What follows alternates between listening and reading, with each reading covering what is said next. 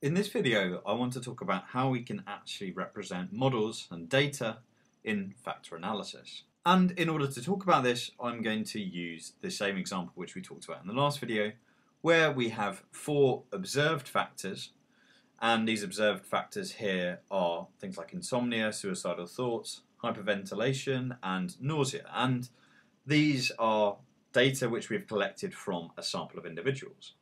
So the idea is that we could think about each of these respective variables as being represented by a vector. And that vector would then be y1, y2, y3, and y4, say. And the idea here is that the vector y1 is a vector of the values of some sort of measure of insomnia across our sample of n individuals. So the idea is that the first component would be y1 for the first person, so that's y11. The second one would be y1 for the second person, all the way through to the value of y1 for the nth person. And you can simply think about this in analogy for all the other terms. So then we'd have that y4 would be a vector of observations for the measure of nausea. So that would take on the value of y41, y42, and then all the way through to y4n. There are essentially two ways to think about representing models in factor analysis. The first way, which I'm going to talk about, is that of a vector of equations. And the idea with this particular formalism is that you sort of forget about the fact that y1 through y4 represents actually a vector of observations for individuals, and you just think about the equations on their own. So what exactly do I mean by that?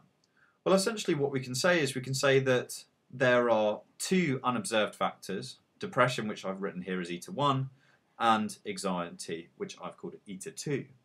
And we can think about y1 as being determined in kind of a linear regression form of some sort of weighting, lambda 1, 1, which corresponds to this first red arrow here, times the value of eta1 plus lambda 1, 2, which is represented by this first blue arrow here on the left, the one here indicating that it's the first observed variable, insomnia, the two indicating that it's coming from the second unobserved latent variable.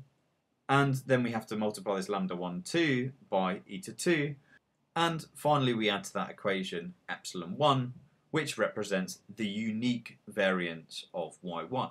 And the idea with the vector of equations form is that we can essentially write down this kind of regression formula for each of the observed characteristics. So we can write y4 is equal to lambda 4, 1, where lambda 4, 1 actually corresponds to this last red arrow.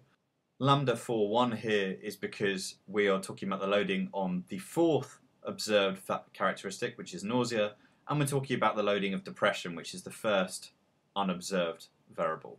So then what we have to do is we have to multiply that by eta1, and then we have to add on our lambda 4, 2, which corresponds to this last blue arrow here. So lambda 4, 2 is the weighting of anxiety on nausea, so hence we have to multiply it by eta2, and then finally we add our unique variance for the observed characteristic nausea. So just to reiterate, this part of each equation is that which is common to all the observed characteristics. So we often refer to this as communality.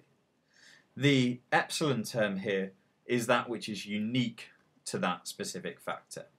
So the idea is that this is the proportion of the variance of the observed characteristic which is not due to the shared unobserved factors.